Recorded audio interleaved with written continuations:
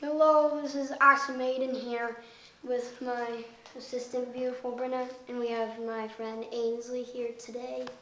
Hi. And we are going to answer this question. Why aren't rivers straight? Rocks, a dirt pile, and some water. First, we have to put the rocks inside of the dirt. Oh, wait. So we can see it.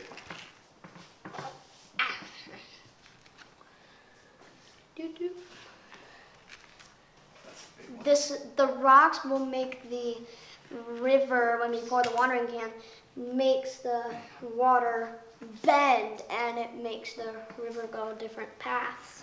Oh. Jeez. Next we are going to wait.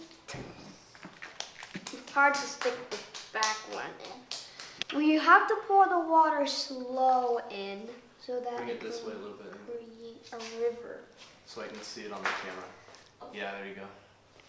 You have to pour the water kind of slow so that we can see the rivers fall. Oops. I'm sure I'm pissed. Did any of the rivers change? Keep going. Then we're going to begin watering the mountain. This is what happens in something called a riverbank. The water passes through and dumps the water out. Okay, that's probably good. Water went like down here some places and it went down here because the rocks Look how it went made around that big rock though. See how it cut like grooves around that big rock? Yeah. That's because the rock are like the trees and stuff that are on the mountain. Welcome to Aidyn Science Park. When water flows down a mountain, it finds the quickest path to the bottom, even if the path isn't straight. Trees, rocks, and hills cause it to change direction and the speed it travels. When water moves slowly, it tends to dig away at its boundaries, the riverbank, and sometimes will cut a piece out of the bank, which makes the river a little wider at that point. Every time the river changes, the water flow changes, and that causes even more variation in the path of the river. So over time, a river can carve out all kinds of interesting paths to the sea. But that's not all. When a new piece of the river is carved out, the current carries rocks and dirt farther downstream.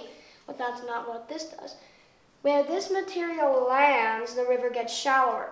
That is why the mouths of rivers, especially where they empty into the ocean, tend to be really wide, open, and flat, with water that moves slowly into the ocean. You see how the water's flowing? Yeah, It's taking different paths. Thank you for watching. Like and subscribe, and have a good day. Bye. Have an awesome day. If you like this video, give us a thumbs up. So, And watch every single one.